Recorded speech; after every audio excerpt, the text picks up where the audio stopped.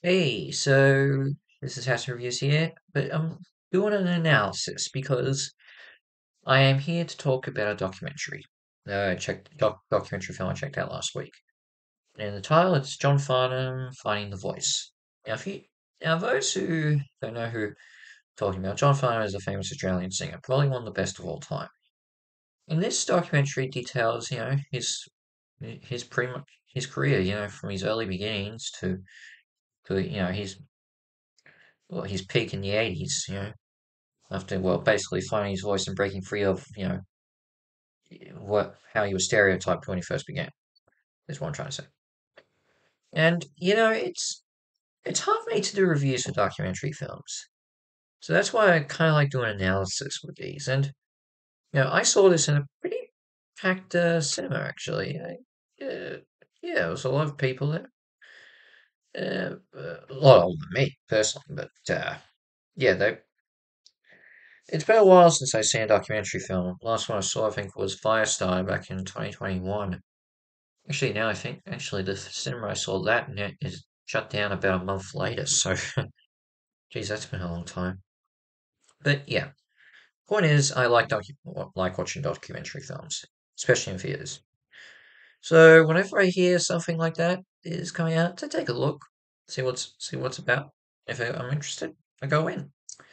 I was definitely interested in this, and like, was really impressed with what they did. I thought it was a really good documentary. With all the people they interviewed, there's a lot. Obviously, it's mostly of Australian artists, performers, and music journalists. But there are also some. They also use archive footage because two of the interviewees in this are Olivia Newton-John and John's former manager, both of whom passed away last year. Um, and you see a few surprises. I mean, I was personally surprised to see Celine Dion actually speaking in the documentary, even though it was only for one scene. But still good to see her. I it's fun. It's funny when I watch documentary films. I kind of zone out a bit, and I enjoy. I try and just ingest the knowledge I'm being given, and that's basically what I get. Hear good music of songs John Farnham has sung in the past. I obviously hear about his journey and all that, and you know everything leading up to some of the bigger moments. Hmm. It's kind of funny how much you don't actually know about people till you watch documentary films like this. It's kind of something to keep in mind. One thing I do wish that the cinema had got right, yeah, I'm not saying the film, but the cinema, was that they didn't turn off the lights when watching when the film started. It took about 5 minutes for the staff to actually turn off the lights in the theater, and yeah, everyone in the theater was just annoyed by that. But it didn't hamper watching the experience. I'm not, and as I said, watching documentary films are harder to score. Personally, if I were to give us a score, I would probably give us probably an 8 out of 10 half stars. Yeah, just saying. But yeah, they're hard for me to give a full on review.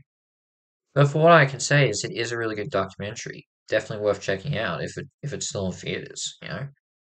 And it's kind of nice for me to watch these sorts of films where I don't go in with it's more of a relaxing experience where compared to the AAA films that I see most of the time, and I'm going to be seeing next month.